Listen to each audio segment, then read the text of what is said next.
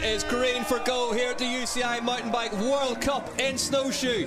The under-23 women's cross-country race is led off the line by Ronja Blurklinger. Burry's in there with her, as well as is Samara Maxwell. Yeah, Ronja Blurklinger always strong in short track racing as well, and also a good start here. Track just in the cross country. Just bottleneck slightly on the start loop, but it's Blurklinger in that red jersey. Then with the world champion Sammy Maxwell behind her. Second place she is in that first corner. Noemi Garnier, the French national champion, in fourth place. Not always the same. There is Sammy Maxwell out front then on that new Rock Rider bike, ahead of Ronja Blurklinger. Yeah, Sophie Heby-Petersen now on ninth place, so she dropped back a little bit. Really cool, really good natural terrain. If you ride mountain bikes, you'd love to see this stuff in race courses. Oh, Burry just getting bobbled slightly. That will allow Maxwell. She's fast, Sammy Maxwell. Wow, also foot out. Whoa, big swap on from Sammy Maxwell. And now just stuck in the tree and should be in the wrong gear, has to get the seat adjusted again. That costs a lot of time, but she hit the tree. She lost a lot of time there, Bart. It looks like the wheel just got stuck the wrong side of it and she couldn't get it righted. Here we go, talk us through it. Yeah, she's dancing actually over these rocks and roots, and then suddenly her rear wheel slides away out of control. Yeah, she's back on the wheel of Noelle Burry. It's one of the quieter talents of these full suspension cross-country race bikes is that as Maxwell goes past Burry now, is that they really allow you to climb when traction's at its lowest, don't they? You can just, it allows the back end of the bike to move up and over roots and keep that forward momentum going. Noelle Burry in third place with the number 4 on her bike. Maxwell look at Sammy Maxwell and stands up and attacks Blurklinger now. She's feeling good. Blurklinger though, looking like she's going with her. Yeah, I think Ronja Blurklinger had still something left. You could see the expression on her face. She wasn't giving everything she has. These two getting a wriggle on now at the front. 19 seconds back to Burry. And it's a long season. Oh, Sammy Maxwell. That's why they like to be in the first position. Just getting bobbled slightly there. You see these roots. Yeah, she lost all her momentum, all her speed. But look, right with her, right past her. And because of what we saw before, that sprint they both had in the tech feed zone area.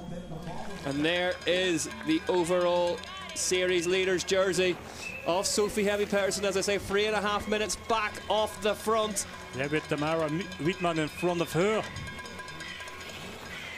So she's got past her as well, so I think that may well be 20th spot at the minute for Sophie Heby-Petersen. Sometimes you don't know exactly how it comes, or you don't feel it that it will happen, but is that more difficult if you? Is that more difficult than when you know it's an injury or you know it's? Yeah, no, that then it is a good reason for it. Yeah, this is the battle for third then. Burry and Kaluri.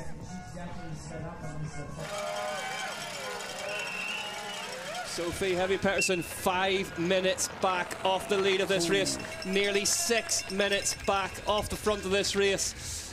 Around the 20th position. The Danish overall leader. But on these sections, the riders they have to be more careful. You saw a foot out for Noelle Burry in between these trees. A very narrow section over there. Great bike riding from Kaluri there. Absolutely superb from Junior Kaluri through there. So much faster. A foot out again for Noelle Burry. Samara Maxwell, the class of the field, and out onto the final lap then for the New Zealander. Out of the saddle. 40 seconds between the numbers 1 and 2 in the race. But she's looking like a spent force here, Bart, compared to the rider out in front of her. Yeah, but this is very steep where she is, so it's different part of the course. 40 seconds now, the gap between first and second. There's your leader, the UCI World Champion, Samara Maxwell. What a tour de force this has been. 1 minute 3 seconds now, the clocks show in the booth. The work is done. The work is nearly done. Samara Maxwell, what a debut on the Rock Rider 4 team.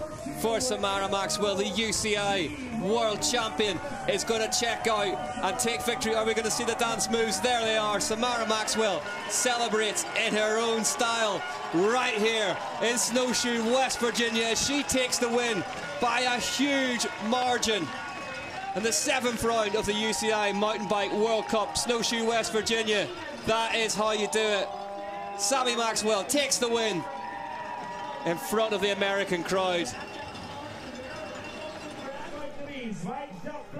Ronja Blurtlinger, undefeated in cross-country short track in 2023. 2nd place today for Blurtlinger in Snowshoe.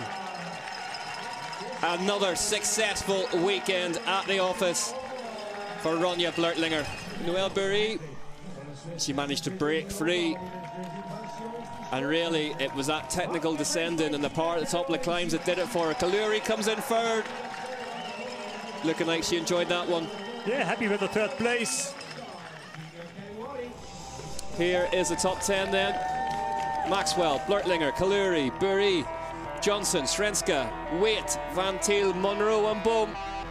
6 minutes 41 covering the top 10. Gives you an idea of the pace Sammy Maxwell was travelling at. 1 minute 2. Back to 2nd place, Ronja Blurtlinger. Maxwell finishing on a different minute to everyone else. Good ride that from Emily Johnson. Another good ride, I should say.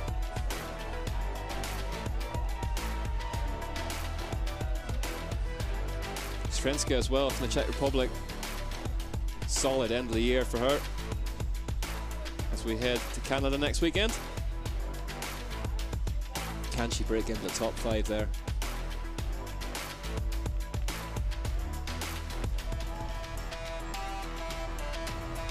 Here is Sophie Heavy Pettersson cutting a rather dishevelled figure. 12 minutes 10 behind the race winner, Samara Maxwell.